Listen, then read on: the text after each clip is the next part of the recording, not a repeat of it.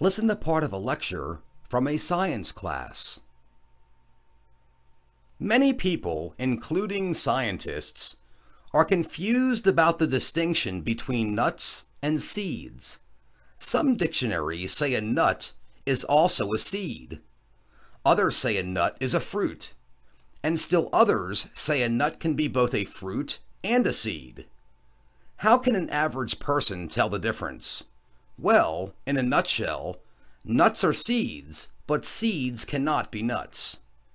Clear as a bell, right? Part of the confusion stems from the fact that seeds and nuts are classified differently for botanical purposes and culinary ones. Botanists, that is, scientists who study plants, define a seed as part of the flowering plant or tree that will grow into a new plant or tree if it's buried in the ground and germinated. In this respect, it's similar to a human egg, which becomes an embryo when fertilized by sperm. Sometimes the plant embryo becomes enclosed in a covering called an integument. I-N-T-E-G-U-M-E-N-T. The embryo plus its integument therefore constitute a seed. Sunflower seeds are good examples of this. You've got to crack open the black outer part, the integument, to eat the white embryo inside, right? That's why we call them sunflower seeds and not sunflower nuts. However, it's possible for an embryo to have no type of integument at all. As these embryos grow, the tissue surrounding them develops into a fruit.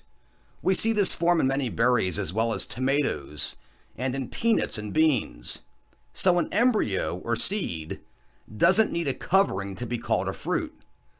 Now, some plants produce a type of fruit called nuts. A nut is a plant fruit containing a single seed, with or without integument, that does not attach itself to the ovary or inside the wall of the nut. Nuts have a dry, tough outer shell that doesn't crack open when the seed becomes mature. Acorns, chestnuts, and walnuts are good examples of nuts. In the botanical sense, a nut is a seed because it's a compound ovary.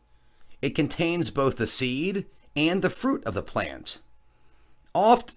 Usually, a plant seed can be separated from its fruit, like when you poke seeds from a watermelon. But with nuts, the part inside the outer shell contains both the seed and the fruit, and these can't be pulled apart.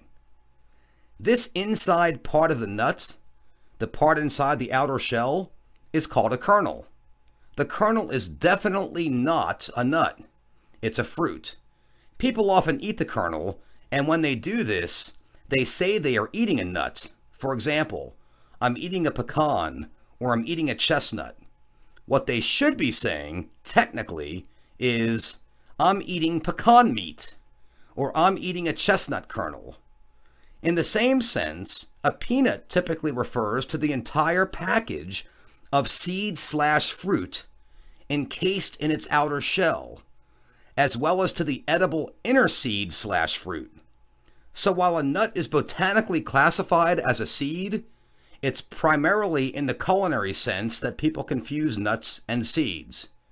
Because a nut in cuisine is more loosely defined than a nut in botany, the term nut gets slapped on many seeds that are not true nuts.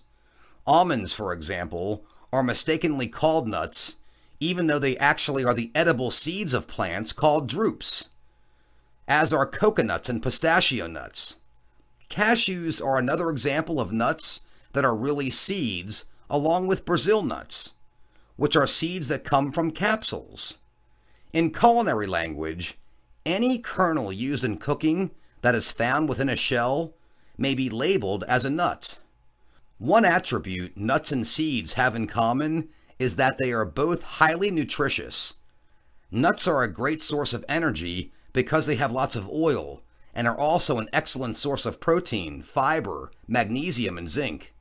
Additionally, recent studies have also shown they are beneficial for the blood and heart. Many seeds are packed with vitamin E, which is touted for its anti-aging properties. Nuts and seeds are good not only for humans, but also for wildlife. A fact confirmed each fall when animals such as squirrels, chipmunks, and jays can be seen busily storing nuts to avoid starvation in the coming winter cold.